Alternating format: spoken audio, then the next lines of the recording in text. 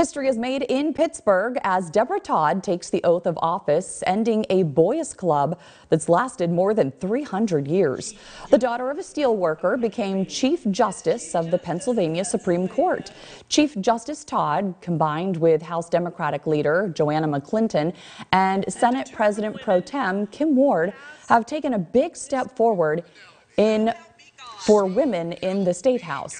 Todd says she is troubled by recent cases that have the public and elected officials suggesting high court rulings are politically motivated and therefore tainted. I believe on our court that there are no Democrat justices, there are no Republican justices. We are all justices of the Supreme Court of Pennsylvania. One day, probably very soon, when we do talk about women in these high leadership positions, it's just going to be normal.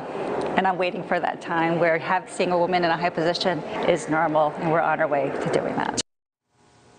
And on that note, some lawmakers argue that there is still a lot of work to be done, citing that Pennsylvania has never elected a woman or person of color as governor or U.S. senator.